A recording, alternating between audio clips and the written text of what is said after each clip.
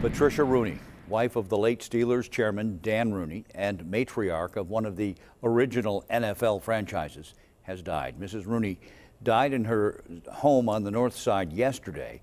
As tributes pour in, she's being remembered for her love of her family and her community.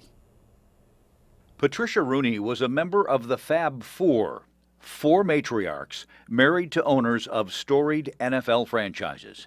In an August 2019 interview with our Andy Sheehan, she fondly remembered the legendary Steelers of the 70s. We were so lucky with that team of the 70s. We not only had wonderful talent, but we had great people. She was born and raised on the North Side, spent her entire life there.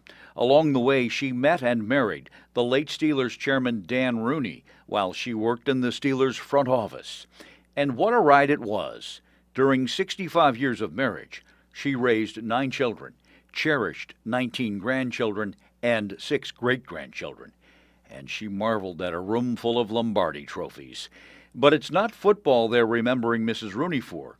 It's her charitable works. We got behind, of course, all the initiatives to beat cancer and did a lot of work there, lots of things for children.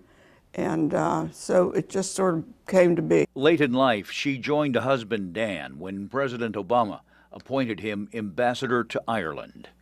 But her legacy stands tall on the North Side, where, among other things, she helped restore this fountain in the Allegheny Commons. Patricia Rooney was 88.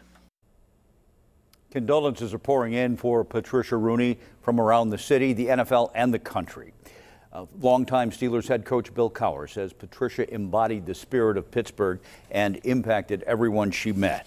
Longtime Steelers running back, Hall of Fame running back Jerome Bettis echoed Cowher, saying Mrs. Rooney touched the lives of so many and made a lasting impact on our hearts. NFL Commissioner Roger Goodell and his wife Jane, they sent condolences to the Rooney family. Goodell, reflecting on Rooney's grace, dignity, integrity, called her one of the most passionate football fans you could ever meet.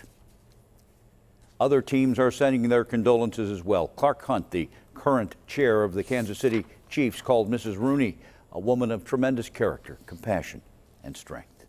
And Pittsburgh's Catholic Bishop David Zubik celebrated Patricia Rooney's commitment to public service in the city and around the world, saying she exemplified quiet leadership in Steelers country and beyond.